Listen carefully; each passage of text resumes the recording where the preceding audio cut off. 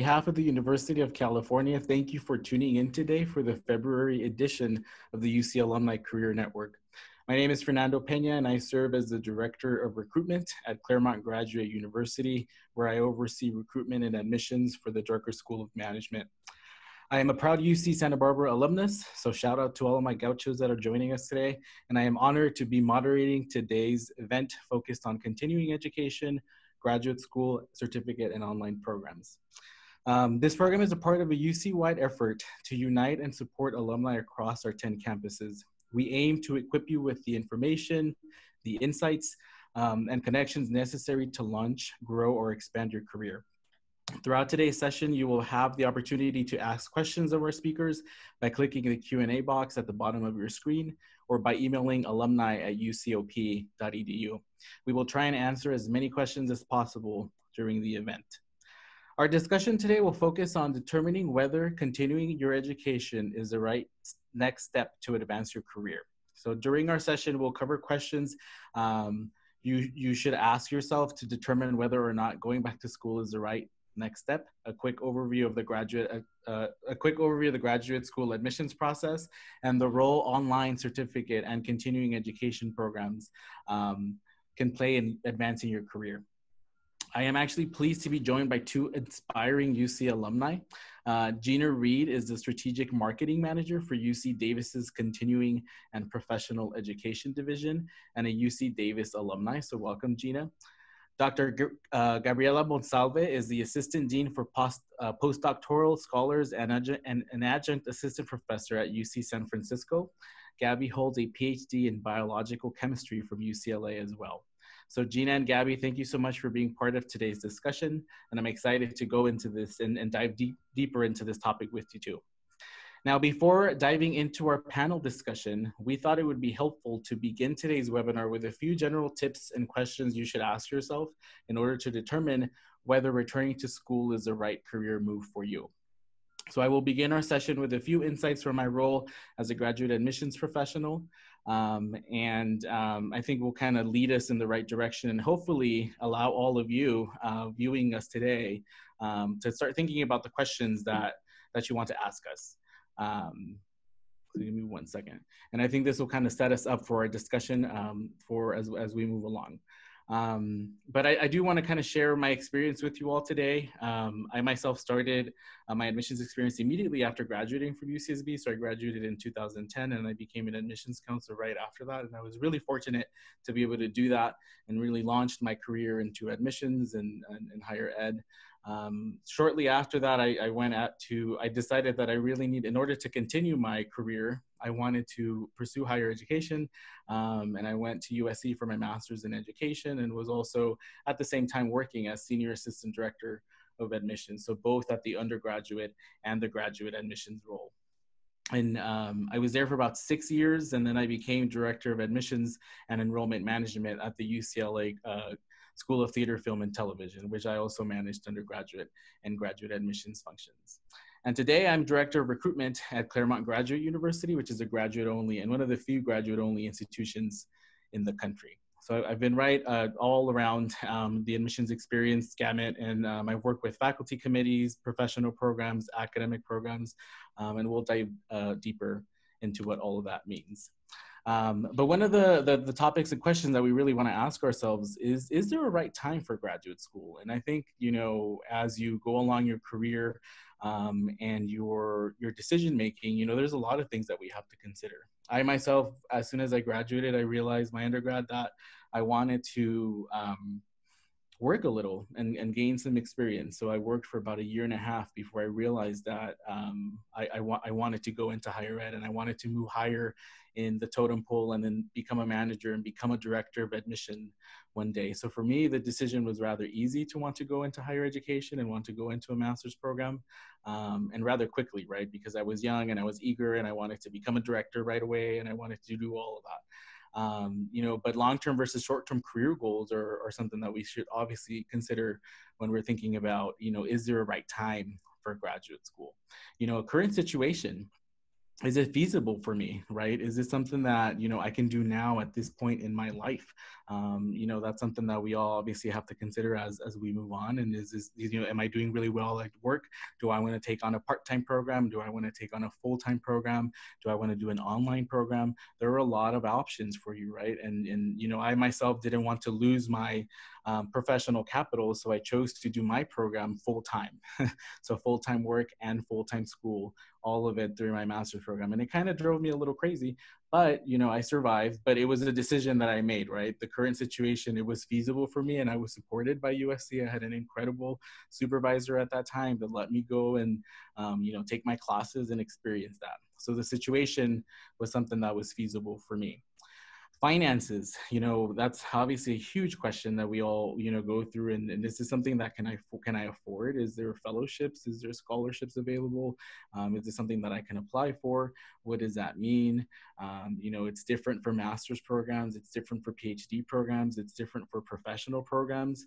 You know, those are all things that we have to consider as we go along, and when we start to make these decisions about, you know, applying to graduate school. And I'll dive a little deeper into those topics within the next couple of slides.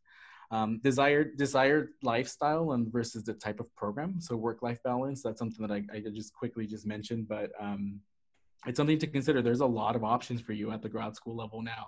You know, part-time programs, flex programs. You know, do I want to do a program that's 1 year? Do I want to do a 2-year program? Do I want to do a 3-year program? PhD programs are obviously 4 to 5 years. You know, that's gonna really alter the way of your lifestyle works, right? Do you have kids? Do you have a large family? These are all things that we have all gone through as we make these decisions about graduate school, and how we, you know, and how we want to decide if we want to do this or not, or the type of program that we want to do. And one thing that I can tell you that all of us share is making the decision to go to grad school goes beyond just the university process, right? For me, I am actually a first-generation student. I'm from Boyle Heights, from the East LA area. And it was something that I didn't have a lot of people in my family that went to a master's program or went to a PhD program.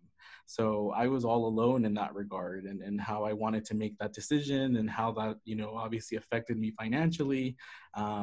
And, you know, it was something that I really had to, you know, look into some mentors to help me kind of decide that, and my faculty members that can really kind of push me along the right direction.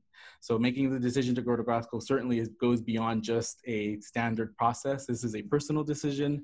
This is something that, you know, you definitely don't want to make lightly.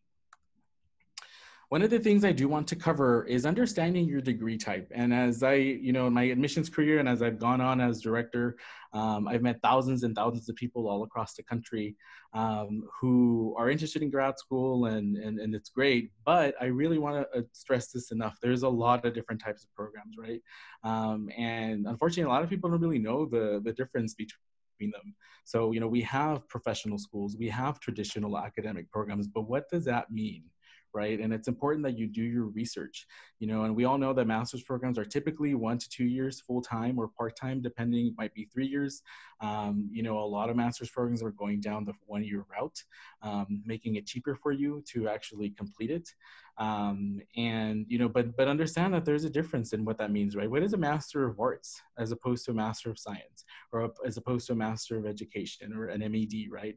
Or an MBA or an MSW. There's a lot of variations out there, and they're just growing and growing. So really understanding what that means, right? And one of the things I can tell you right now is that there is a huge difference between an academic program and a traditional academic program and a professional program. So when you're looking at traditional academic programs, you're looking at your Master of Arts, you're looking at your PhD, right? You're looking at your BA as well. Those are traditional academic programs that are tied to maybe the academic senate at your university, and are tied to a prescribed, you know, schedule of courses and variations that you have to take.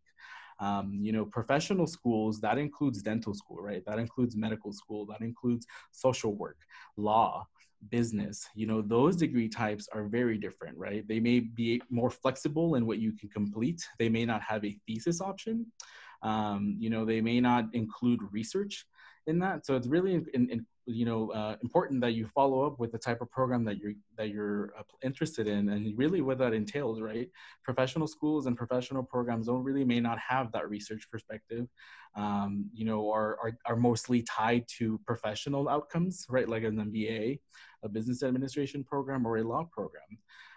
So really understanding what that means, what that entails as far as the application process, and what that also entails as far as what you will go throughout the program, right? We know that PhD programs are longer and they require a full amount of research and partnerships with faculty. Professional programs may not require that, right? Or some might actually have a hybrid and might offer some research programs or some research options that you can continue. But there is a lot of fluctuation. There is a ton of programs available for you that all require a varying amount of processes, and you just have to make sure you stay on top of it. So, but I think this will kind of give you an idea of what those degree options are like, and making sure that you understand that there is a difference between professional schools and those traditional academic programs. What graduate admissions? And yes, the process is different for master's and doctoral students. You really have to do your research. And I know that's kind of a basic thing to say, but it really is about research and really understanding what that involves of you. Each university is different. Each university has a certain level of requirements and require different things for their application, and some might be more flexible, others might not. So you really want to make sure you do your research for every single master's program and every single doctoral program that you want to apply to.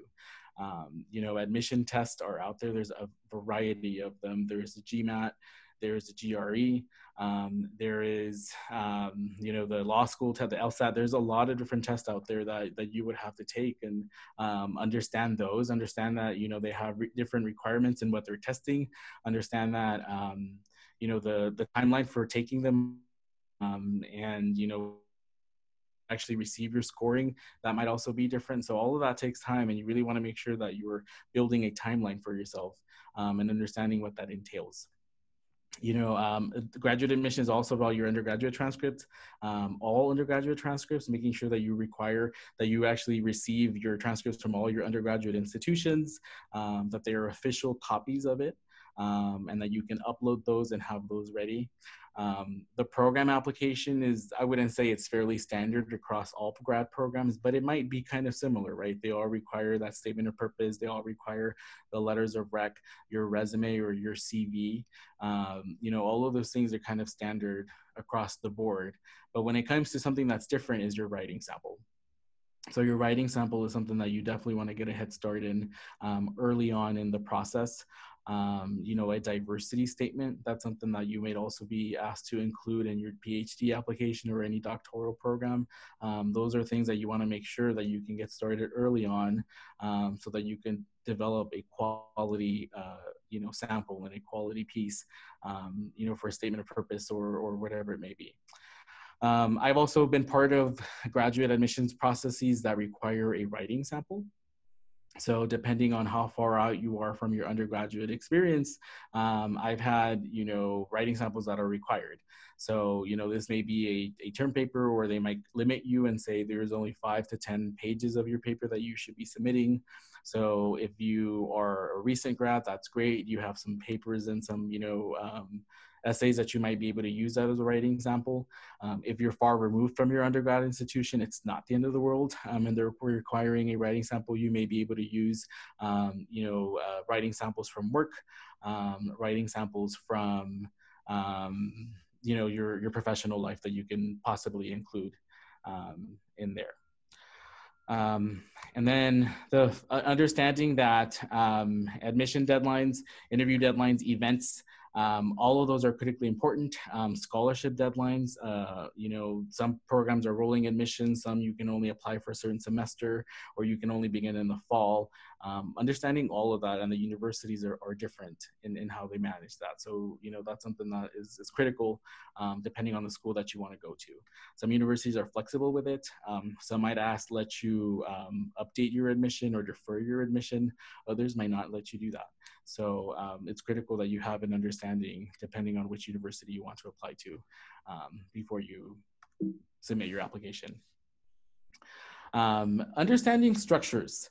So I mentioned early when we started talking in these lecture slides that there is a difference between professional programs and traditional academic programs. And that also has a lot to do with faculty. So faculty are critically important in the graduate admissions process. And the reason why is because decisions are usually tied to faculty review. I have not worked at one university where that's the case. So that's something that you really have to understand that, right? And because faculty are so closely tied to that process, that means that there are some things that you should be doing, right? And some tips and suggestions that we can give you. Number one is to start building rapport with faculty. So if you're interested in a particular program, and Gabby may be able to speak this, in her PhD program experience when she applied, I'm sure she contacted a lot of faculty, as she was thinking about, applying to this program, right? Because a lot of the faculty members are tied to that research experience. A lot of faculty members are tied to funding and fellowship and financial aid.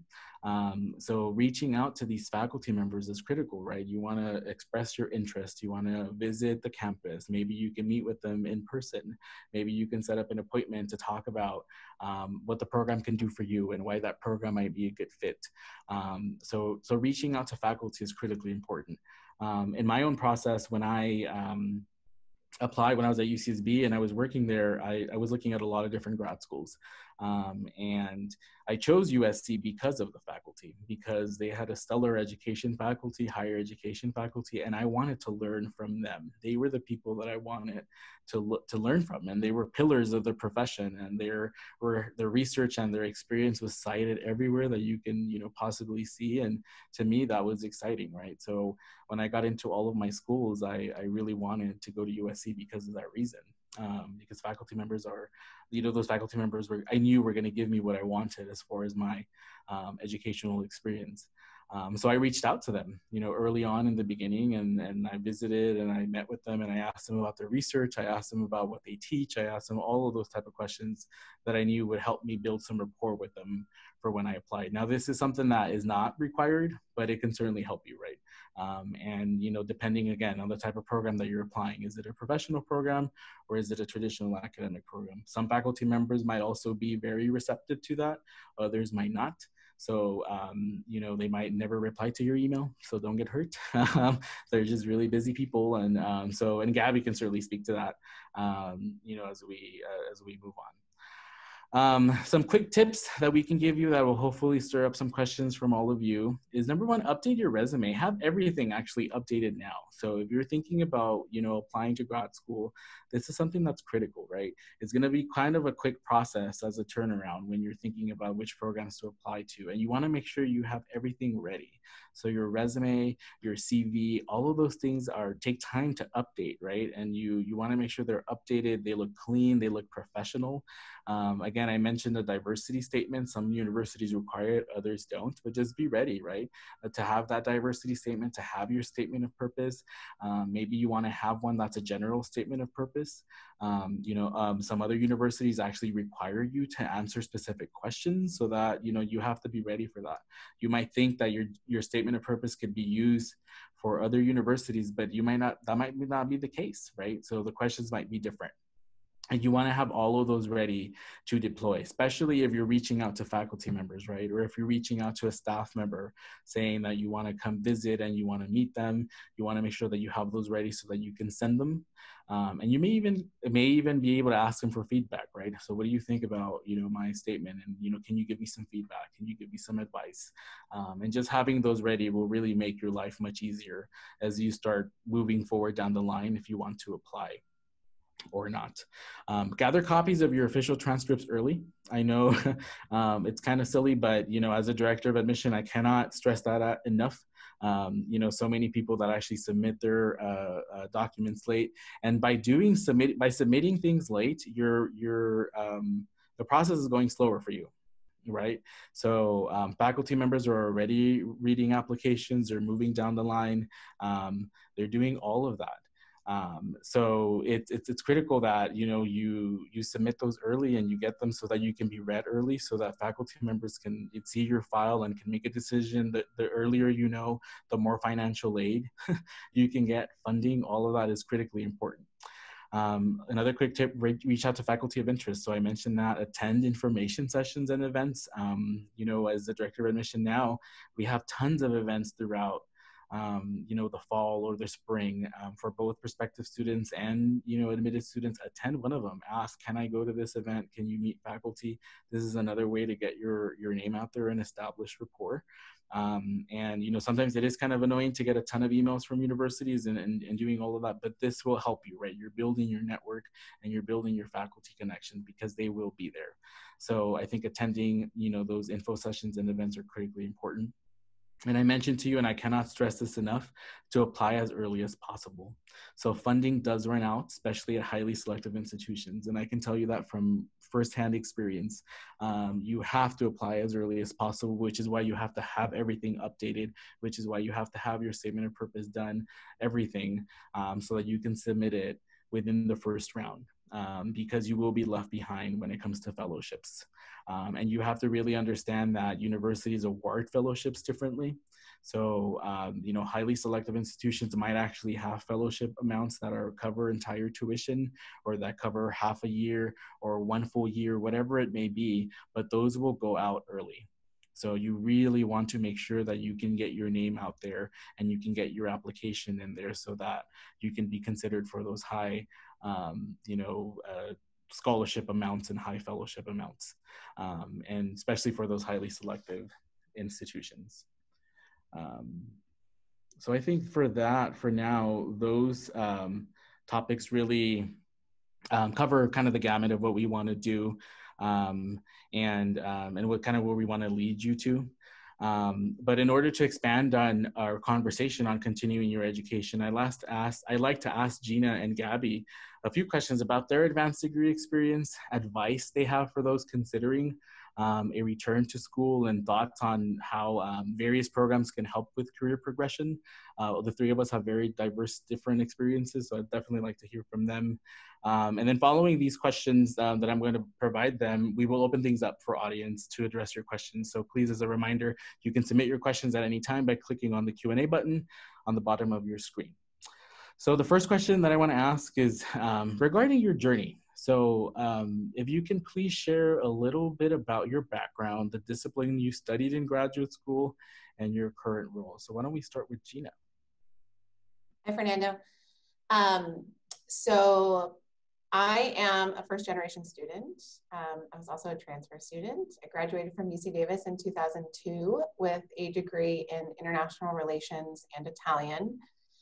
After I graduated, I spent about a year kind of unsure about what that would do for me exactly, what I wanted to do, what kind of jobs I wanted to have, or there would be a potential for. So I decided on grad school to continue studying Italian.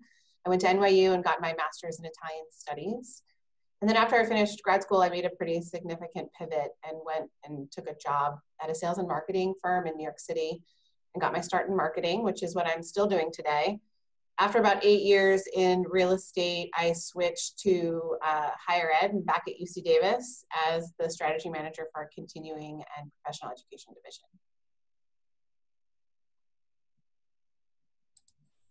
Gabby, you want to share? Yes, thanks, Fernando. Hi, everyone. My name is Gabby Monsalve. Just as a little background for me, I did my undergraduate at the University of Minnesota. I graduated in 2005 with a degree in biochemistry.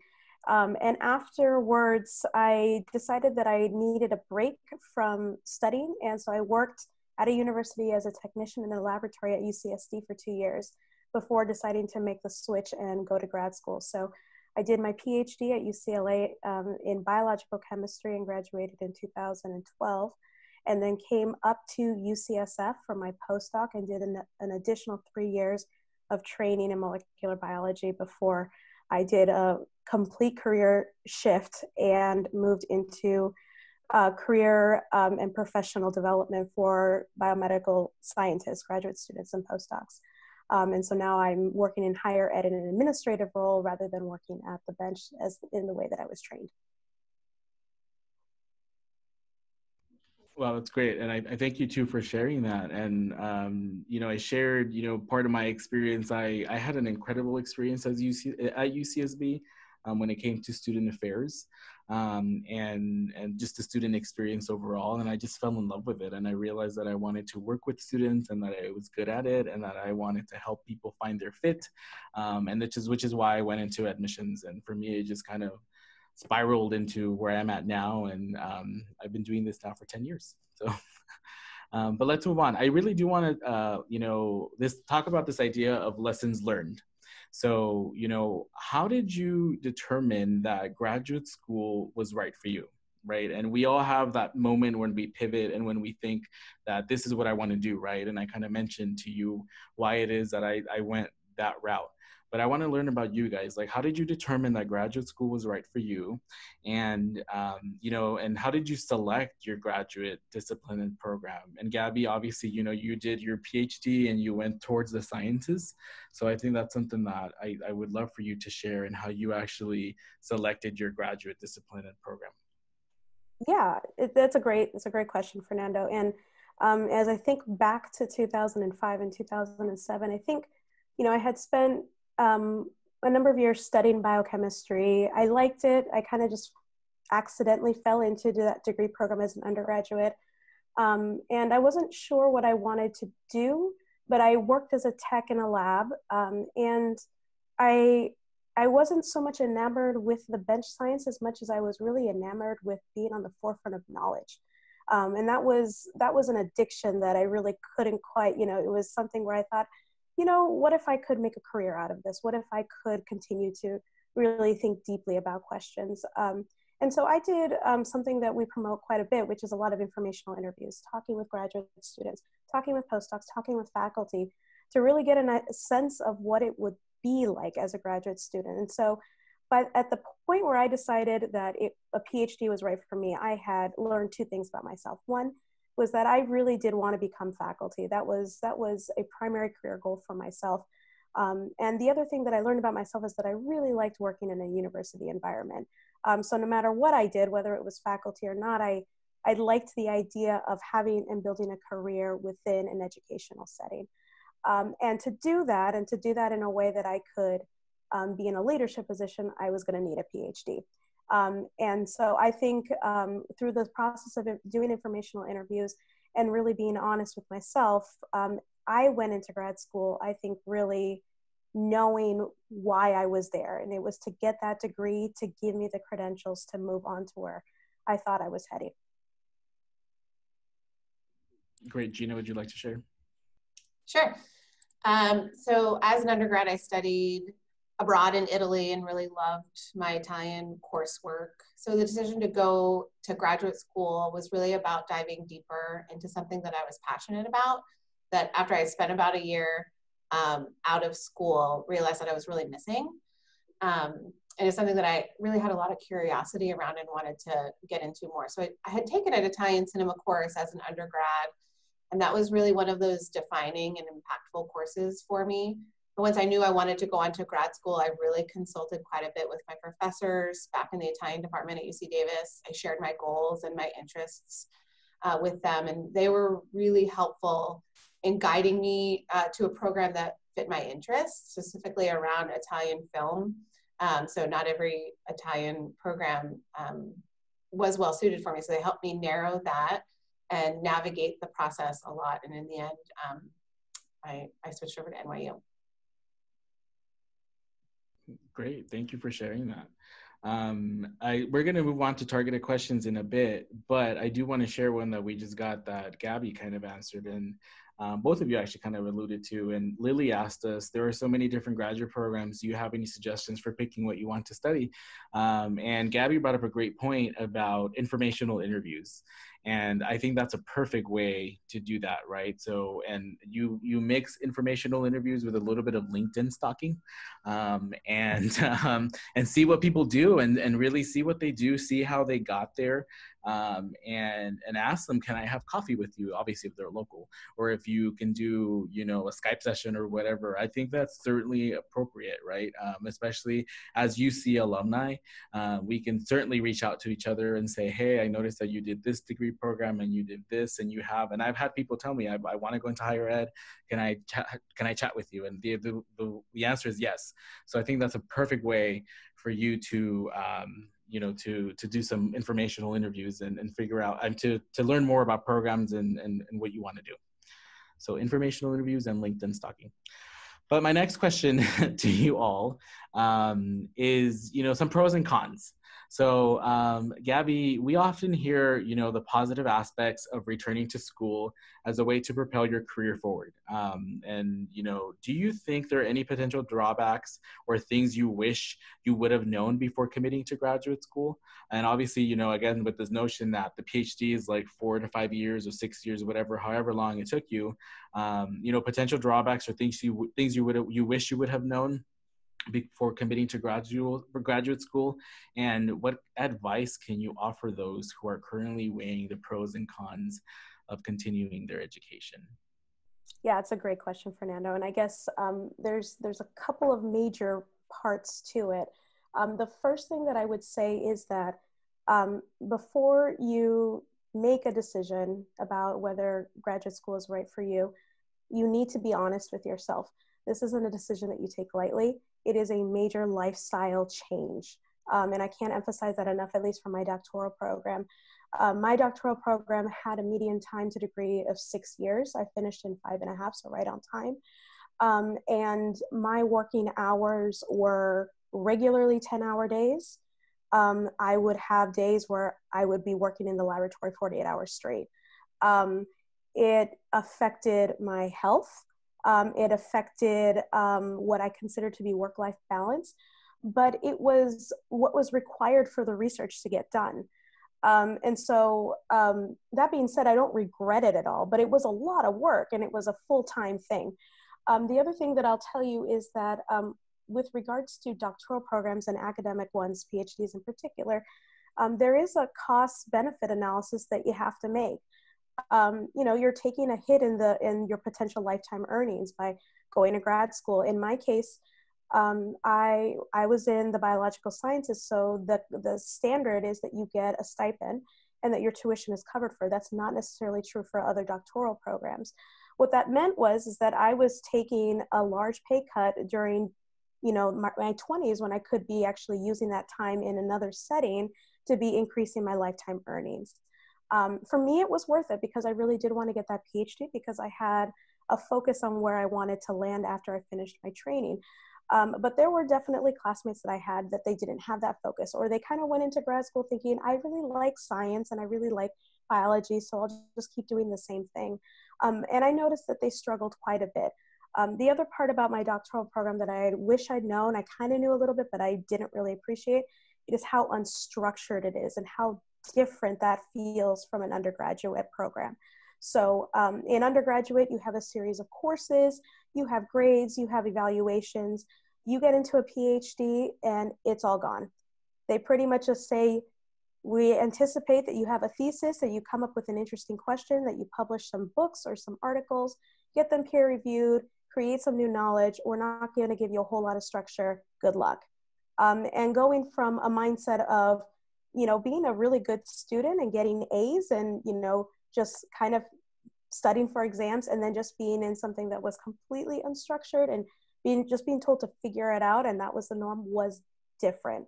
And some people adapted better to that than others. So that would be the one thing that I wish I had known. So do you need that degree? Do you want that degree? Have you done the cost-benefit analysis of what it's going to take and what you're going to have to do in terms of your finances as well as your personal life? And before I move into Gina for our final question, I do want to ask one of the other, tackle one of the questions from one of the audience members. It's kind of closely related to what you mentioned, Gabby, you know, about balancing the goal of grad school with your professional career, whether you go to grad school part-time or full-time. It comes from Michelle. And, you know, it's something that I alluded to earlier too about my own experience. Like you know, I was not going to give up my professional capital and my, you know, work life or my work earnings for the future. I just refused to do that, right? So I decided to go crazy. And I did my program full time. So I was taking classes, three classes a week, right, at the grad level, which is a lot.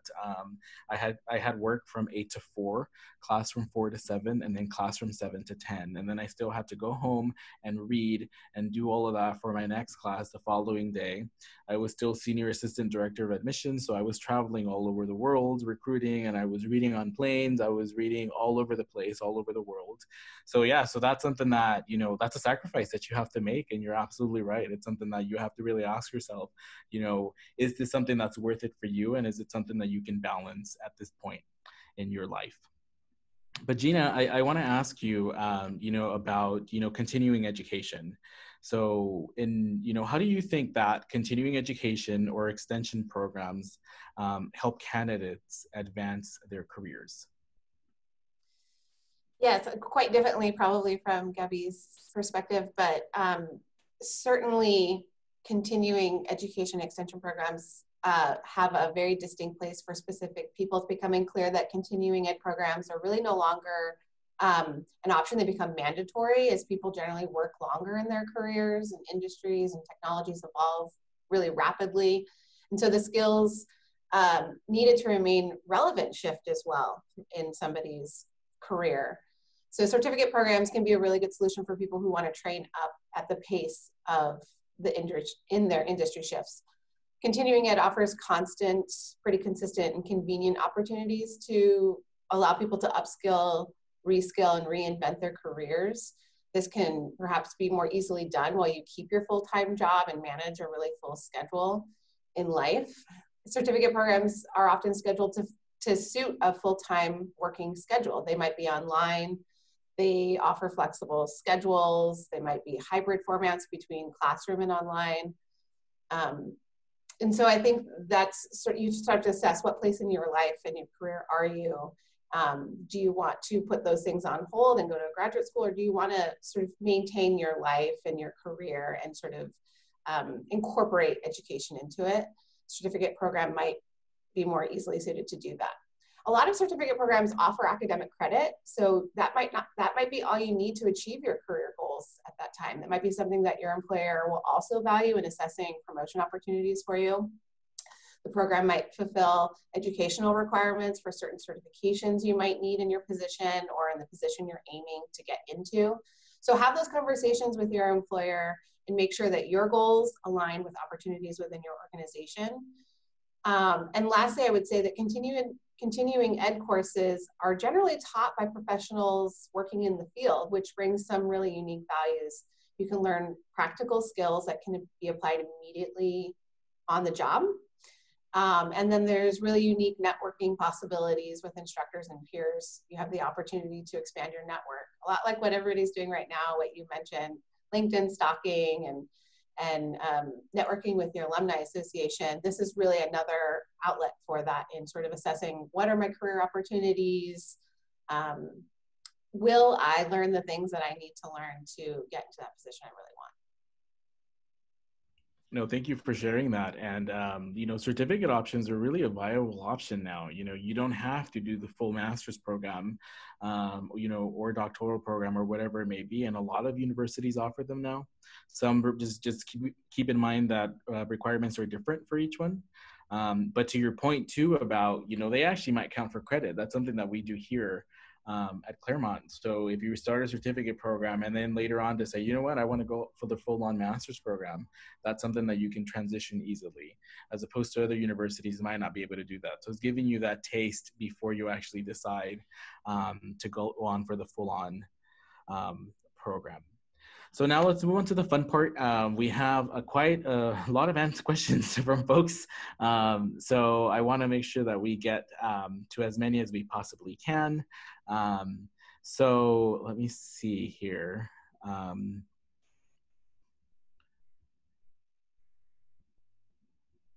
So Edwin's asking, and Gabby, this might be something that you can cover. What are your chances of getting into a PhD program without a master's degree? So Edwin, it's going to depend on your discipline. So for the STEM fields, physics, I can speak to physics, chemistry, biology, maybe not social sciences, but certainly among those, you don't need a master's. So I went right from bachelor to PhD, and that's pretty typical. Where I would see, at least for those disciplines where I would see masters more frequently, is among our international scholars. So people who are coming overseas and had already done a master's as part of their preparation for a PhD in the United States. Great, thank you. Raul asked a question that I can cover slightly, and if you two want to jump in, by all means, please do. He asked, what action plan would you recommend for someone that is very passionate about their field of work and would like to study with the professors who are very well known in that field, but the GPA attained during that undergraduate school is between a 2.5 or a 2.9? Raul, this is something that's not, that's very common. So I wouldn't, freak out about that. And this is why, again, building, rapport with faculty members is essential, right? Because they are in the faculty admissions committee, they are part of that review committee, and can certainly point you in the right direction. I would certainly obviously still apply. Different universities have different, ways in how they review applications, right? So a lot of them are very comprehensive. They, look at every aspect of your application as opposed to just your GPA. So I wouldn't really worry about that. There's also, depending on how they calculate GPA, if they're calculating GPA differently, a lot of them use the last 2 years of your university coursework, your upper division coursework, to calculate GPAs. And I can tell you too, from my own experience at UCSB, my GPA wasn't really that high, incredibly high. But what I did is when I applied, I actually calculated my my upper division GPA, and that was what I included in my applications, right? So I included my cumulative GPA, which is okay. It wasn't that great. But then I also included my major GPA, right? And I put all of those, and I made sure to include those in my statement of purpose as well, just to let them know that this is, you can see that my major coursework is my strong suit, right? Because this is my major, this is what I'm passionate about, this is what I like, as opposed to take my, cumulative GPA, which was taking these random courses that I probably didn't even like or enjoy. So hopefully that answers your question. And if any of you two want to chime in, please let me know. I'll just add that I'll echo Fernando, get to know the faculty that you're interested in working in. In biology, I know a number of people who did not have stellar GPAs, even if they had cut it, with their major versus their cumulative, it still wasn't going to cut it for them. But they were able to work in a lab for, 1 to 2 years, sometimes 3 years, build rapport, build a professional network, and get a really strong letter of recommendation from a faculty mentor that got them into graduate school. You might also look to see if your school offers some type of access programs or open campus solutions that you might take a certain class or two that will help boost your GPA, particularly in the area that's important. That might be another option if you have the time to do that. Absolutely. Kylie asked, were any of your decisions for graduate school similar to your undergraduate school decisions? For example, campus environment, program in question, curriculum, finances, etc. And do your prior work experience help you narrow down what specific concentration you want to pursue and the purpose for doing so? So Kylie, absolutely yes, I think so. And for me and how you go about this and how I advise people, again, I started with faculty. So I looked at the faculty list and I said, these are the people that I want to learn about, higher education. And my master's is in post-secondary administration and student affairs. So I wanted to learn from these faculty members. I applied to other universities across the country. And yes, while USC was in my backyard, I felt the most comfortable there, right? Because I knew that the faculty were going to be supportive and, they were going to be there for me, and the campus was great and the program, and it was cohorted. So that's something that is essential too, and you two can certainly share into that. The cohort was important, right? The cohort size was about 22, I want to say. So we were actually really, kind of close in that regard, and you all moved together. as a cohort and experienced the program together. So there's some camaraderie aspects to it. So all of those things really came into play for me. I also, obviously, and then I actually got into USC before I started working. So after I started working full time is when I can, take care of that benefit, the employee benefit. But I made the decision to go there before even that happened. But my experience was great, and it was all because all of those things just kind of came together. If I can just chime in, I was trying to decide between going to do my PhD at UCSD versus UCLA. And one of the things that went into my calculation, I had worked at UCSD as a tech for 2 years. I knew the area, I was really comfortable with it. And they did some awesome things like give me more financial aid than UCLA did. But for me, it was really important to have some sort of lifestyle balance. And I thought I would be able to achieve that in LA versus in San Diego.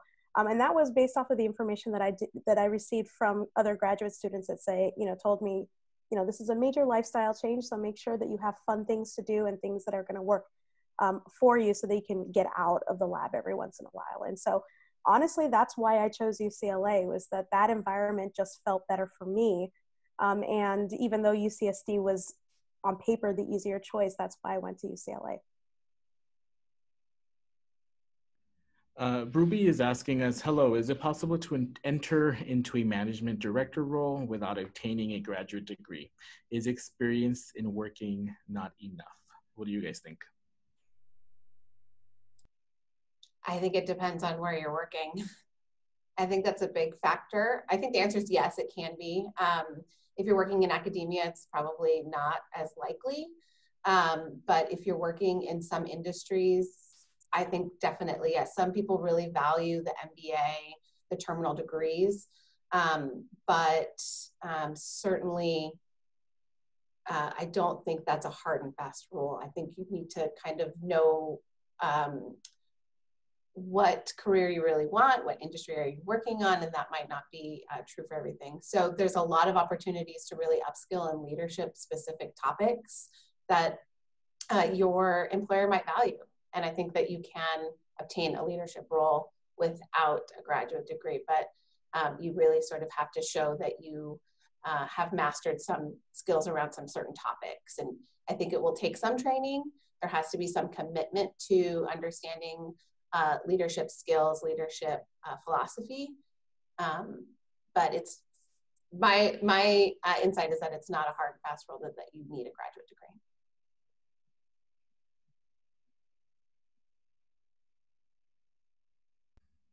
I agree. I think that in academia it might be different, right? If you want to move up, the management line, and people have PhDs and people have doctoral degrees, and they go do all of that. But it is not a hard, fast rule that you have to have this, and it depends on the industry. So this is why LinkedIn stalking is critical, right? You go and you see who has those roles and those jobs, and these are great questions that you can certainly ask them. Christina asked, how was the sense of community for grad school students? What did you do to seek out those communities? And I can take the first part of this because I kind of mentioned the cohort, idea. For me, it was great, right? And I'm actually from LA. Like I mentioned, I'm from East LA, Boyle Heights. So I felt just different knowing that my network and my friends are in LA. So I didn't really need to build something brand new, but others do, right? People that are coming from all over the country to start these programs. And that's kind of what I liked about the cohort model, right? Because and even though I couldn't participate in any fun because I didn't have any time to do that, because I had all of my classes and, I had work, they would always go to happy hour after, class, or they would do that or go have dinner after class. And I participated in some, but it was just having the ability to do so with people in your cohort is great. And the university offers a lot of different resources for graduate students as well. So I don't know if your experience is similar, Gina or Gabby. My experience was similar in grad school. We came in as a cohort in an umbrella program. And my class size for that cohort was 54 that year. It was quite large. So we, made very, very strong friendships. I actually met my spouse that way too, believe it or not. So it was great. The community was a huge component of my graduate school experience. Same. I think that you spend so much time together and you have such similar paths. My program was really small too. I have longer lasting relationships with the people that I was in grad school with than I do with people that I knew as undergrads. And I spent more time with people in my undergrad life than I did in grad school. It was a shorter program, but I'd say yes, the community is strong, which I think makes it easier to survive all of the long hours. So Claire is asking us, is it true that standardized testing requirements, for example, GRE scores are being less and less common? Claire, it depends on the university. Some, graduate programs are getting rid of the GRE, or they're not using it as a high value in their program. There are PhD programs that are doing that as well. But still there are a lot of institutions that still use that as a value for determining funding. So it just kind of depends. You just want to make sure that you have all your T's crossed and I's dotted, and you do the best that you can possibly can. And again, with this notion of, speaking to faculty and building rapport with them and asking them, how the GRE, does it play a huge role in funding distribution? Does it play a huge role in the admissions process? These are all questions that are certainly great for when you start talking to faculty members. Natalie is asking us, how long is too long after having graduated in order to be able to use a piece of your academic writing as a writing sample? So Natalie, there's no right answer to this, and again, this is a question that I keep saying faculty, but this might be great, right? To ask a faculty member to say, hey, is my, and don't say it like that, hey, but is, my writing sample something that, is strong? Is this a strong piece that I can submit to the admissions committee? And they should be able to certainly give you some feedback. Or if it's something that, if it's too long, if you're, let's say, 10 years out of undergrad, then it might be a little too long for that piece. It's no longer relevant. Then maybe you can write something new, right?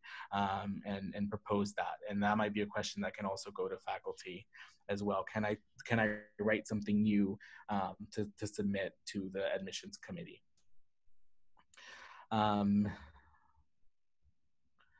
Farnaz is asking us, and Gabby, this is a great question for you. Do all PhD programs require the student to be a TA, or teacher's assistant? It's a great question. The answer is no. At UCLA, it was required as part of our curriculum that we get teaching experience. At UCSF, it's not required because we don't have undergraduates here. So it just depends on the institution. Some graduate programs, if you bring in your own money, you're not required to teach. Some of them, regardless of your funding source, you're required to teach. So it just depends.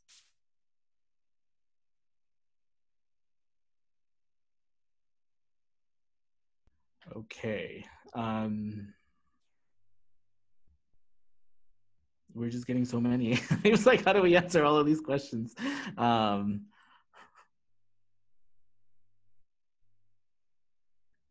What do you recommend to look into applying to a program in a field I didn't study in undergrad and have never worked in, but recently started studying?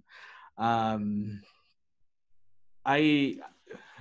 think, to the point we were making earlier about informational interviews, I think that's something that's great for that, and feel free to jump in, Gabby or Gina, but I think, this is an opportunity, if it's far removed, some programs actually do have prerequisites. Like if you're thinking about science programs and, the hard sciences, they may have requirements for you to complete, obviously, like medical school, and, you might have to do pre-med or those type of courses, but obviously people apply to all different types of programs in the humanities, and you don't have humanities experience or history or those type of experience as well. So you just have to be able to express your passion for it, right? And what you want to do and how this is going to change you. And so I think that's certainly, something that's good. Gabby and Gina, I don't know if you want to share.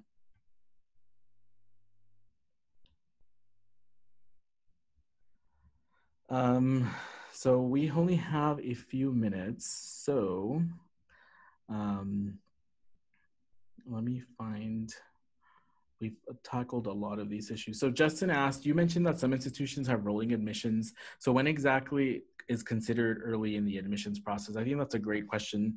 A lot of universities have different deadlines. And I always tell students, you want to work your way backwards. right? So if the deadline, if their first priority deadline may be, you know, December, you know, pick your last time that you're going to schedule your GRE test if you have to take the GRE, right? So maybe the early December, the first week of December is the last time you're going to take the GRE. You know, from that, then you start building out when you're going to submit your application, when you're going to do, you know, all of that, and how you're going to start submitting all of your documents. So it just kind of depends on the university too. If they have different deadlines, then you have to follow that as well. But I would honestly, and I always advise students, work your way backwards, you know, and look at deadlines and see how you can start building and structuring your timeline for how you're going to submit your application and all the required materials. I think that certainly always helps. But since we are almost out of time, before we end our session today, I'd like to ask each of our panelists to share at least one piece of feedback with our audience. Gina, maybe what's one thing that you really want our audience to walk away with today? Gabby, if you could do that as well. I would say my piece of advice is to just really understand your goal and your why. So why are you going back to school, or why are you considering grad school or other educational opportunities? What is the outcome that you want out of that? Because if it's something that if it could be something that maybe you assumed I needed grad school in order to achieve, it might not be. So understand your goal and then do your research, because there's a lot of options out there. And I think I'll just echo a lot that what Fernando already said is utilize your network that you already have. Talk to your faculty and your professors, talk to your fellow students, your alumni association. There are really, really great resources available to you at your alumni association alone. And there might be discounts available to you for educational opportunities you didn't know about. If you're a UC employee, there's probably additional educational reimbursement opportunities or discounts. So just spend some time and do your research. I have very little to add because that was a perfect answer, Gina. And I will just also, I guess the only thing that I would add is for PhD, it may be an easy decision to go, you know, for you to go through the process of you know, applying and getting in, but the PhD itself is a lot of work. It is a lifestyle change, and be aware of that and acknowledge it. Acknowledge that it's going to be difficult for numerous reasons, but if you decide to go that route, there are a lot of really great benefits to it as well. But just don't go in blindsided, go in knowing it's going to be a lot of work and that you have a goal in mind with it. Great, thank you. And I know we had tons of questions that we didn't get to, so please stalk me on LinkedIn and I will be more than happy to answer those for you. But on behalf of the University of California, thank you for joining us today for our UC Alumni Career Network webinar. It was certainly a pleasure to connect virtually with each of you today, and we appreciate you making time to be part of today's event and hope that you've gained valuable advice to help advance your career. So I really like to thank Gina and Gabby for their time, generosity, and commitment to the University of California. The insights and advice you each shared today makes me especially proud to be a part of the UC community. It's something that's awesome, and we are all here to help each other. I hope you will take a few minutes to provide feedback on today's event by following the Survey Gizmo link, which appeared when you launched today's webinar. Your feedback will certainly be used to help us determine topics for next future sessions and how we can certainly help each other. So we hope you will join us again on March 17th for our next UC Alumni Career Network webinar on career advancement. So tips for managing others. So it sounds like a great topic. So please join us for that. And please visit ucal.us/ACN for future details on upcoming webinars. So thank you all for joining us today, and we hope you enjoy the rest of your day. Thank you.